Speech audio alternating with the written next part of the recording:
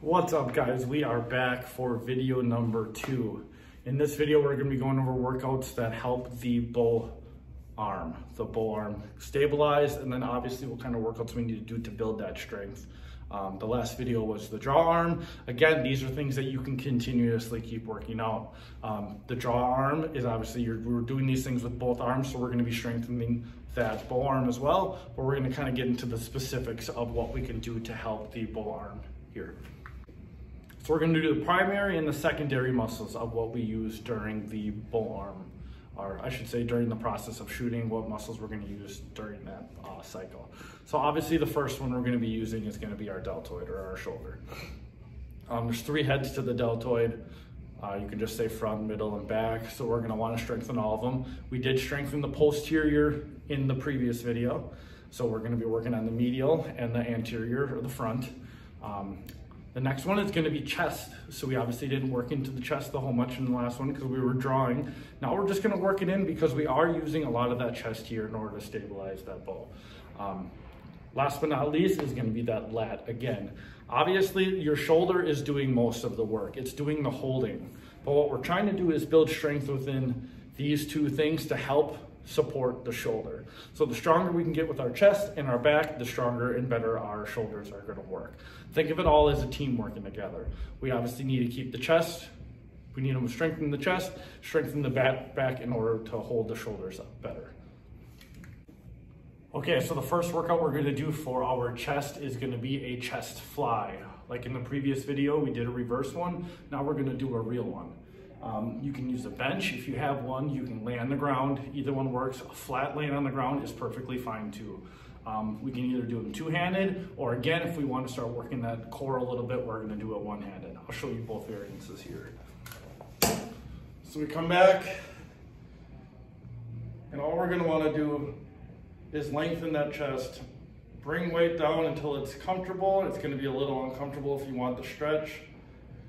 And we're going to work the chest just like that. Again, if we want to start adding in the core, all we're going to do is drop one of the dumbbells, and we're going to do them one-armed. Again, I can feel it already engaging my core, because with tipping weight off the side, it's pulling my body and trying to pull this out of balance. So that's what we're going to want to do. We're really going to want to take deep breaths, breathe through that core, and get that thing strong. So now we're going to take a little time to start working on these shoulders. I'm going to give you 2 variances. So this is going to be 2 different workouts. The first one is going to be a lateral raise, and the second one is going to be a front raise. So I'm just going to kill 2 birds with 1 stone here and do both workouts. So a lateral raise is out to the sides. We don't want to extend over our shoulders, and we can also add a little bit of movement in at the top like we're tipping a can. So that's going to be one really good workout for the medial part of our deltoids. That's going to be a lot of strength coming through there to hold the bull arm. Now we're going to throw a little something to make it harder. Again, we're going to hold at the top. So that gives you the strength to hold. Obviously, you don't want to do heavy weights when you're holding 5 pounds, 10 pounds, 2.5 pounds. Honestly, whatever your bow weighs. If you're shooting a heavier rig, just do whatever your bow weighs.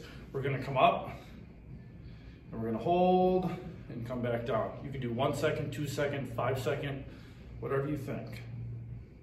And again, that's going to build strength, but that's also going to build stability. Now we're going to do it from the front too. So we're going to do a front raise. And again, we can either do these as reps, or we can do them in hold. So we're going to come up, hold.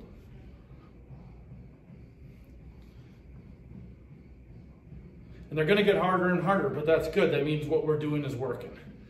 So we can hold, we can just rep it out, whatever you want to do. Okay, so I totally forgot to realize that I forgot to say what the secondary body part was in this workout, and that's going to be the tricep. So obviously the secondary of the previous one was the bicep. This one's going to be the tricep. We're not using it a ton, but again, it's there, and it's used to help stabilize everything. So we're going to work right into a workout with that one. Again, there's so many variances to these workouts that you can change all this. You could even do them on a ball. You could do them on a Bozu ball, which is a half ball. This one's going to be kind of easy. So this one's just going to be a dumbbell kickback.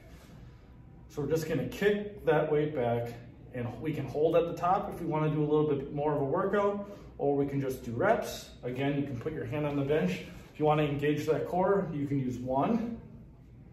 Kind of work that core. You could use 2. Again, all these are going to be different variances to however you want to do them. Change it up every week. Obviously, you don't want to get stuck doing the same thing over and over. But again, if we're just using 1, we're going to add a little bit of that core in there. Okay guys, last but not least here for stabilization of the bull arm and strengthening.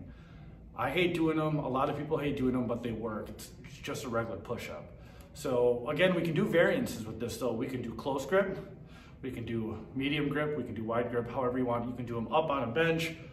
Totally different, so many different things. If you have questions, definitely ask. Drop them in the comments if you have any questions. We're just gonna do the basic ones here. I like doing a variance, 5, 5, and 5 I call it. It was something I always did when I was a trainer, and I put my clients through it as well. So this one's gonna be easy. We're gonna start close, make a little diamond. We're gonna come down and do 5s.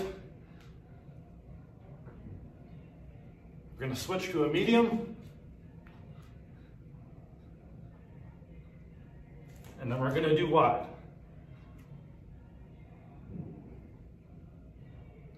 So what we wanna make sure when we're doing a push-up though is that our elbows are coming out. We don't want them, you can have them somewhat stationary, but we don't want them coming in. We want a lot of that to be pressed out. But we also don't want it pressed out so far that we're putting pressure on the shoulders. So we have to learn a heavy medium. What I always tell people, when you get into this push-up position, you can actually rotate your forearms in and out. So what we're gonna wanna do is rotate them a little bit in. And that's gonna give us, we're gonna want the chest over the hands. And that's gonna give us the least impact on the shoulders. A lot of these workouts can impact your shoulders. I'm not putting anything technical in because I don't want anyone to hurt themselves. So again, this was a push-up one, and this is gonna be super, super simple. Tons of variances with this one as well. Honestly, you can do rep ranges for however much you can. Another thing you can do too that I just thought of is you can hold. You can kind of go up in like a push-up plank, and then we can come down and hold. And whatever we're doing is gonna be working, we're gonna be engaging that core in order to keep everything straight. I'll do a couple from the side. Again, we can hold, and we can hold. The closer your grip is together, the more you're gonna be working your triceps. Okay, so that is the end of video 2. That is gonna be 5 workouts that you can use to strengthen and stabilize your bull arm. If you have any questions, drop them in the comments, hit me up on social media, whatever you wanna do. My social media is just my name, just Trey Arntz. I think Instagram, it's TreyArntz11. Shoot me a DM, anything like that if you have questions. If this was helpful at all, give it a like, subscribe to the channel, share it. If you think it's gonna be helpful to other people, definitely get the word out. All I'm trying to do is help you guys become better archers. So if you have any questions, again, drop them in the comments. But thank you for watching, and we're gonna be to the next one here shortly.